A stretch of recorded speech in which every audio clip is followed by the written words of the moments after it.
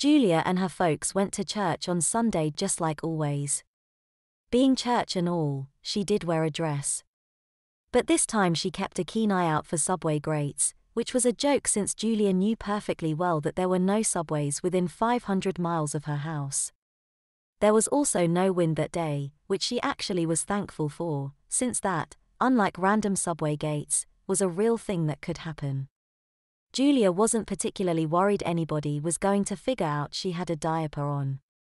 She remembered what Nancy had said about people just not really even thinking about it. But for interest's sake, she did try to pay extra attention to see if she could hear her diaper like Nancy had said. Sure enough, there was a telltale rustle coming from her diaper when she walked. She also noticed an audible crinkle and crackle when she sat down in her seat.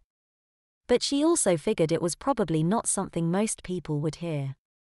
She actually had to listen really hard to hear it when she was walking, and if there was any other sound, like her mom or dad talking, it was pretty much impossible to hear.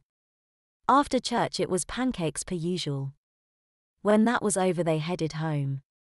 They all got out and Ted and Shirley headed inside with Julia coming in just behind them.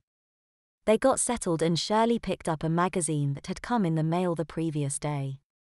She sat on the couch and started thumbing around, obviously looking for something in particular. As she was flipping pages she spoke up.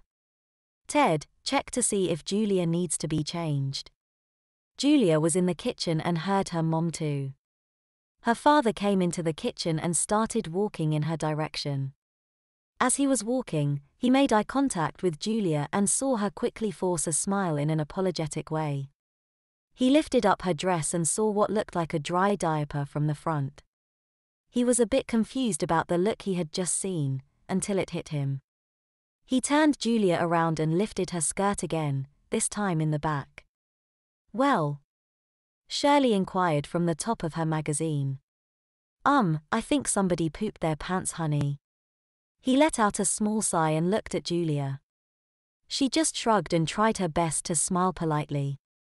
She had needed to go for a while and it had been a bit difficult to make it all the way through breakfast. She hadn't even made it inside the house after they got home before she filled her pants. "You know where the stuff is, honey, go right ahead," was Shirley's response to that information. Ted chuckled and Julia just shook her head. She had seen that one coming. She turned and said, "Sorry Dad, had to go." "Don't sweat it, Julia." He mumbled, cost of doing business. Since it was a big job, it did take a bit longer. But eventually she was all cleaned up and she hopped off the changing table and took a look at her fresh diaper. Julia noticed that her dad had done a significantly better job than he had the last time he had changed her. "Not bad, Dad, a lot better than last time. Mom still has you beat though." Ted looked wounded. "What do you mean? Is it on wrong or something?" "No Dad, it's fine. I just think Mom might have a bit more practice than you is all. I mean, I think the count is something like Dad, 2 and Mom, like 2,000. Are you kidding me? 2,000? I find it a bit hard to believe your mom has changed your diaper 2,000 times in the past week." Julia was clearly playing around and having fun with it. "Well, I was counting from when I was a baby." Ted began laughing. "You think I only changed your diaper twice when you were a baby? Are you serious?" Shirley chimed in from downstairs. No, I think it was more like 5 honorable." Ted shook his head. "Oh, I see how it is. Well, I know when I am outnumbered. I'll just keep this in mind," he said, wagging a finger in Julia's direction.